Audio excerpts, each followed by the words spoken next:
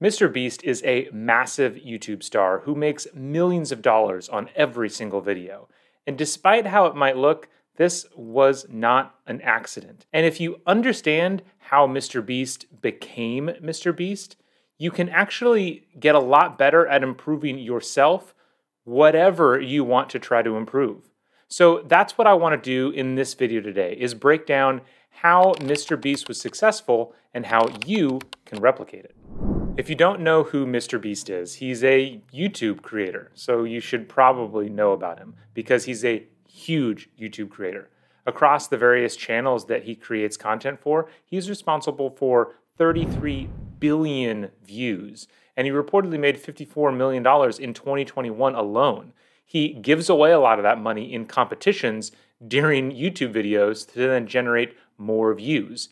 Now, before you say, what could a YouTube creator have to do with me or me getting better? I'm not interested in YouTube. I'm not trying to be an influencer. You need to stop for a second and kind of unpack the story of how MrBeast became MrBeast, because there's some really important lessons in there. The way he explained it several years ago when he was just getting started, he kind of found himself with this group of a few friends. Most of them were dropouts. 2 were college dropouts, 1 was a high school dropout, and 1 was just kind of a corporate dropout. You know, he had a job and decided he wanted to walk away. And they all together, collectively, decided that they wanted to get really, really good at YouTube. So they spent the next 1,000 days getting together and basically deconstructing how YouTube worked. What was the algorithm favoring?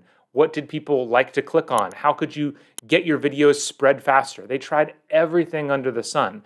They would go so far as getting on a Zoom call and spending an entire day breaking down whether or not the font size you chose in the thumbnail would change how many views you got. Now that's some serious specificity. And so over those 1,000 days, they just kept getting better and better. And voila, MrBeast became MrBeast after all of that practice. So if we take that story and try to break it down, I think there's 3 really basic lessons that anybody could apply to getting better in your life. Whatever you want to do. You don't need to be an influencer. You don't need to be a creator. But the question is, what do you want to get better at? And how can you get better at it?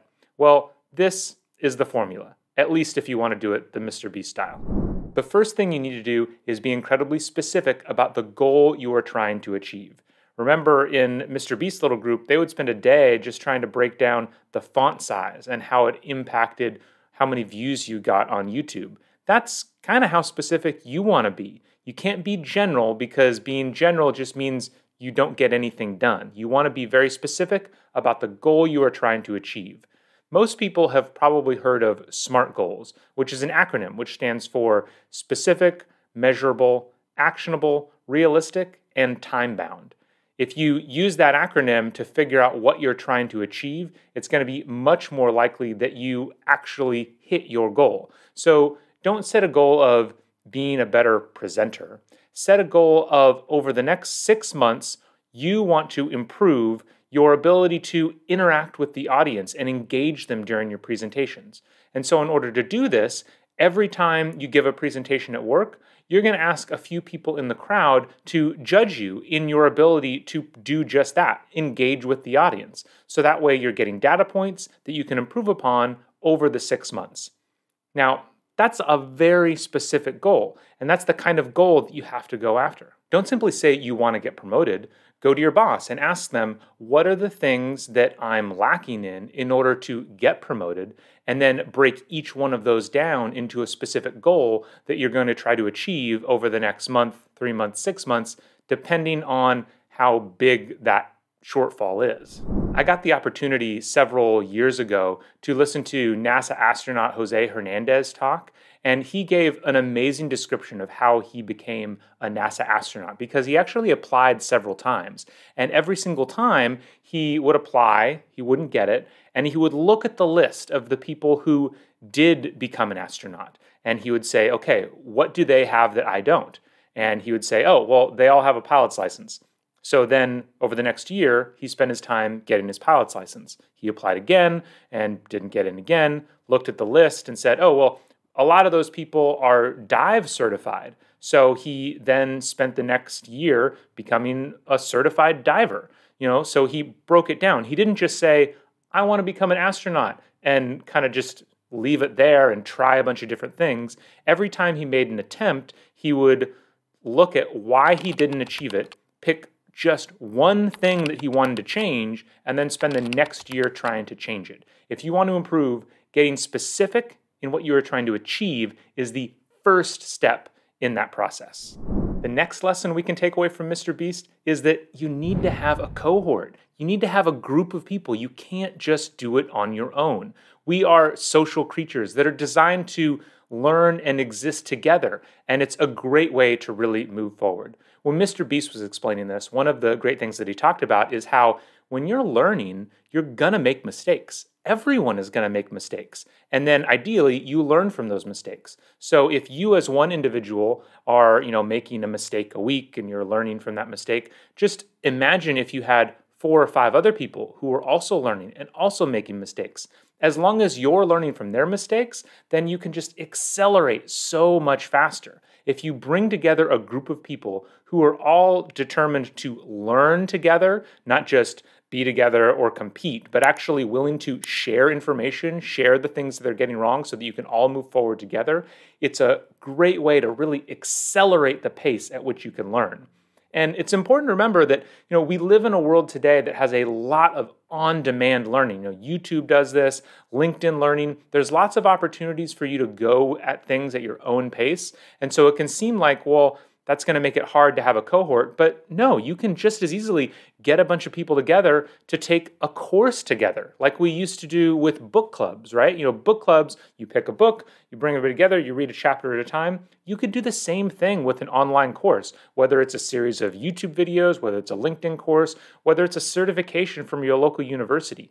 If you get a bunch of you together so that you can, push ideas off one another and hold each other accountable, it's really, really going to help.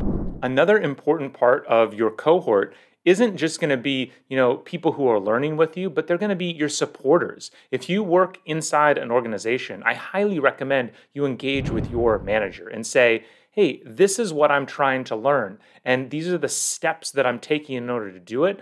Could you hold me accountable? Could you give me tips? Could you, ask me questions about it? It's a really great way to include more people so that it's more likely that you will succeed in what you are trying to achieve. And the final obvious lesson that we can take away from the experience of Mr. Beast is the importance of practice. Practice. Practice. Remember, he said they were doing this for 1,000 days. That's 3 years. Learning in the brain, whenever you're trying to do something different, it all comes down to connections between neurons and myelination of individual neurons. Myelination is a substance that builds up around neurons when they fire again and again, and it makes it easier for them to fire in the future. Your brain is inherently lazy. It doesn't like to have new thoughts. It doesn't like to do new things because it takes additional energy. And so the only way to make it easy to do anything is to do it again and again and again. That repetition will eventually build up the myelin on those neurons that you're using to perform that action. And then eventually it becomes easier. As the energy requirement to perform that action comes down, it becomes a lot simpler for your brain to say, okay, that's the way we're going. I mean, I really like to think about this using the analogy of wagons going down a road and thinking of your brain, these patterns in your brain as ruts in the road. If you have a heavily traveled road with really deep ruts in it, the wheels kind of fall into those ruts, and the driver doesn't even have to pay attention. They can just kind of fall asleep, and the wagon will wind up at its destination. And that's what's happening in all of your normal actions, the things that you're used to. But if you're trying to do something new, you're really trying to get that wagon out of the ruts and chart a new course, go on a new path. There's no ruts there, and so you have to pay very close attention to go down that road. And as long as you're having to pay close attention, it's really taxing on your brain and you're not going to want to do it. But the more you travel down that road, the deeper the ruts can get, and eventually that new path will become just as easy as the old path. And that is what you're trying to do. So if you take these three things that we learned from how Mr. Beast was successful, first, you want to be extremely specific about the goal you are trying to achieve. Then you need to get a cohort of people who have the same goal so you can all try to get it done together. And finally, once you have that group together, practice, practice, practice. The faster you can drive these repetitions, the faster you are going to improve your performance. So we might not all be as successful as Mr. Beast, right? Something like that, the major performances of the world, the Mr. Beast, the Michael Phelpses, there's something special there. But it doesn't mean that we can't learn lessons from them in order to improve ourselves and dramatically upskill ourselves. So hopefully you found this helpful. If you did, make sure to subscribe to the channel, watch the next video. I hope to see you again soon.